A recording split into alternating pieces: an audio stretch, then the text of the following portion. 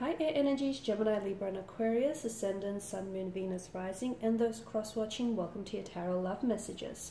Today we're going to take a look at and see what will happen if the two of you come back together. Okay, so we want to see whether or not this connection here still stands another chance, and what might transpire or manifest if you do decide to reconnect or revisit this connection. As always, it's a general reading, so please be mindful of that. If you are after a personalized tarot reading with myself, feel free to reach out and connect. My email address is going to be listed for you at the bottom of the video here in the show more section. And with all of that being said, let's go ahead, give the cards a shuffle and begin.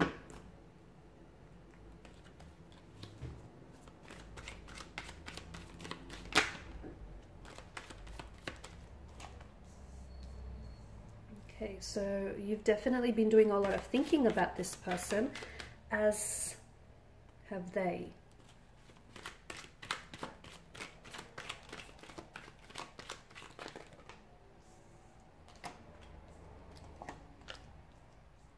Okay.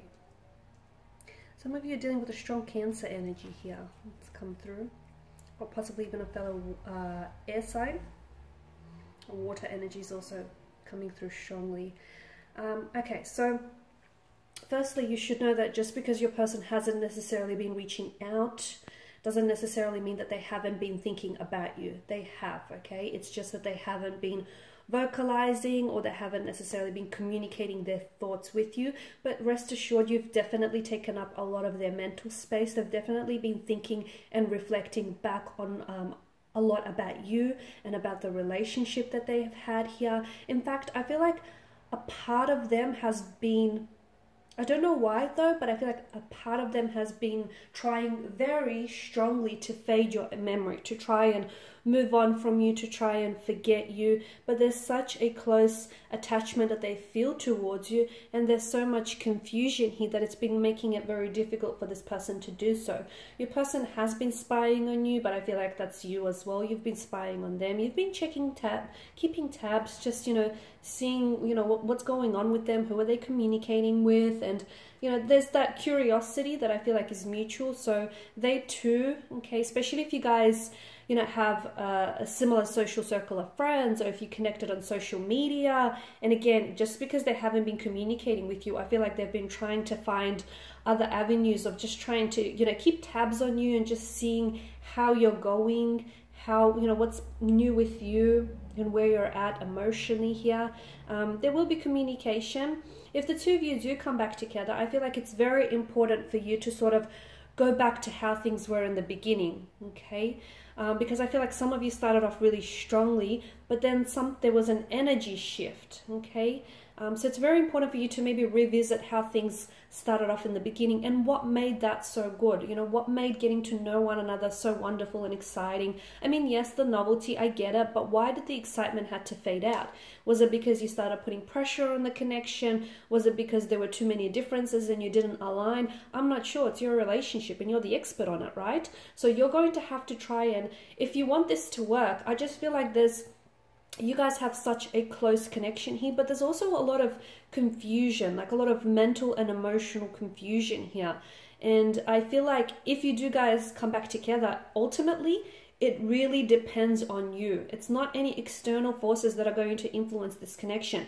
It depends on the two of you, and how bad do you want each other? How bad do you want this to work? Because you're apart, okay, what I see with all this Swords energy, when you're apart, you guys really hurt each other. That distance, not talking to one another, not being able to just reach out and have things normal, that hurts you and that equally hurts them. But when you're together, your language or your communication with one another, or just how you go about things, sometimes you tend to hurt each other as well. So you need to find a way in which maybe your communication styles complement one another a little bit better, or you need to find like a compromise here, because I feel like when you're together, you hurt each other. When you're apart, you hurt each other. I mean, something's got to give. And again, if you really want this connection to work, that emotional closeness, it's there. It's there in the connection.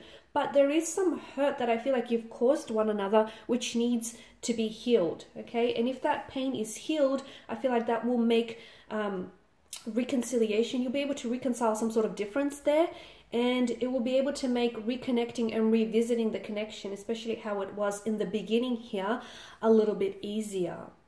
Your person has never fully moved on from you. Six of Cups in reverse. They're stuck on you. And as I've mentioned, they're trying really hard to fade your memory, but they can't. It's like they see your face everywhere you go. You're in every sentence that's being uttered. You're in every, film scene that they've seen. They feel such a strong closeness and such a strong attraction to you. And it seems that, to me, your person, even though you guys may have separated, they've never truly walked away, and they've never truly disconnected with you. Just because they weren't communicating with you doesn't mean that they weren't thinking about you here. So it's definitely a sign that the two of you haven't really lost touch or lost closeness with one another, the Six of Cups in reverse. And I'm seeing that there is that forgiveness, okay? So what I feel like, as I've mentioned, this relationship, it can go 50-50. If you decide to heal past hurts and past insecurities, and there needs to be an element of forgiveness that needs to be introduced in this connection, because I see that the two of you have hurt each other in the past with words that you have said and exchanged with one another, or with things that you might have done with one another. So you need to be able to truly forgive. And saying you're sorry or not meaning it is not what forgiveness is about. It's accepting something that's happened. It's not necessarily meaning that you're okay with it, but it's just making peace with, hey, this has happened, and growing through it, right? So I feel like forgiveness is going to be a very crucial step in moving this connection forward. Again, I keep circling back because of the moon's energy. It's like this connection will either work or won't work depending on what you do and how you go about things. Because to me, it shows that with the Six of Cups energy, there can be that increased level of harmonious energy. There can be that forgiveness, but it's the steps that you take. There can be that level of harmony and that cooperation. The other thing is, I feel like some of you may have placed too much expectation on the connection, and it might have backfired here. So it's important to, not be so sort of stubborn and rigid in your ways. Be a little bit more flexible, a little bit more compromising, the both of you, not just you.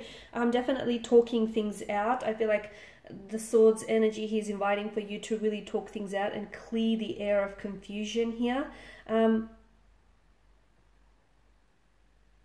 don't close yourself off. Neither of you should close yourself off to the opportunity of reconnecting or revisiting the connection, because there are still feelings involved. There are still very strong feelings involved.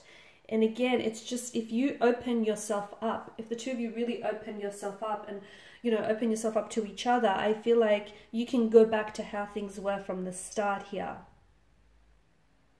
Okay, because the Six of Cups in reverse tells me that time and time again, the two of you are both taking a stroll down memory lane, and you keep revisiting the memories and revisiting what the two of you have created and shared together. You've clearly not lost touch with one another on a spiritual or emotional level. So that, the connection is there.